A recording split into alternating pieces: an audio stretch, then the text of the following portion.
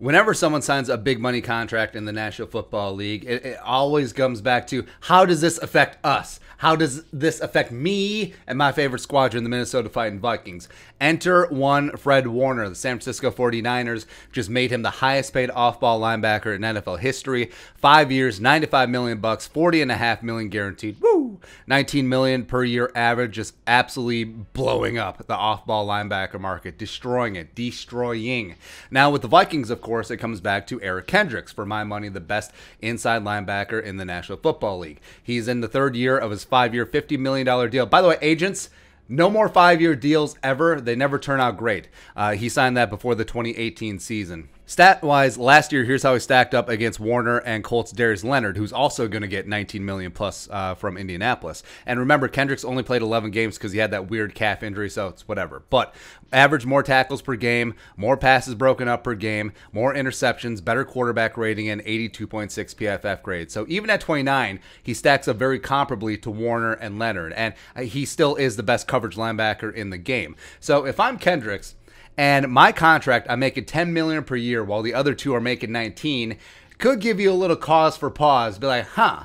Things that make you go, huh, especially since that contract's out of guaranteed money. And I know, people will be like, durr, he signed the contract and he has to honor it. That's literally not how it works in the NFL. Like, it never, ever works that way in sports, especially when the deal has been lapped by the market so significantly, and especially when it's out of guaranteed money, which Kendrick's deal is after this season. Now, Eric Kendricks has never seemed to me to be a guy who's been all about the money. Like, he didn't max out when he signed his deal in 2018. Remember, that was the offseason where Daniil, Diggs, Xavier, and Kendricks were all free agents. He was the first one to sign. Like, got done right away. 5 years, $50 million, and it was a steal at the time. It didn't even make him the highest paid off-ball linebacker in the game. Kuechly and Bobby Wagner were still way above him.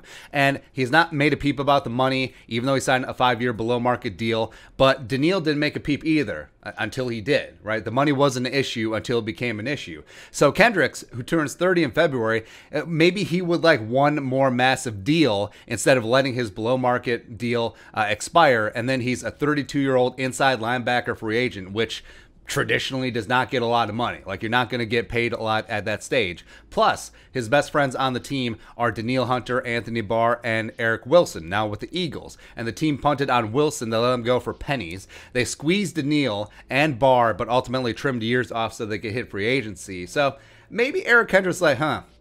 So they kind of did my friends dirty. They let one go. And my contract is going to be about half what the top guys at my position, what my peers make, even though I'm still at the top of that heap. Huh.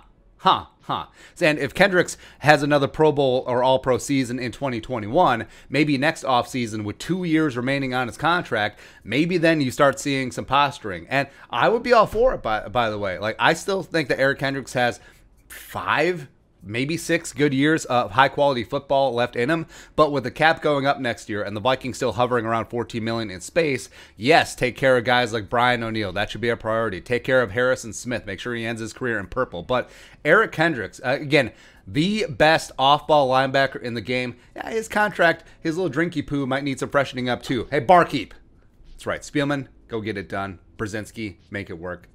There you go. Beer thoughts. How does the Fred Warner mega deal affect Eric Kendricks? Let us know in the comment section below. Subscribe for daily Vikings takes. Want to support that work? Post something on Venmo. But until next time, Skull, production value.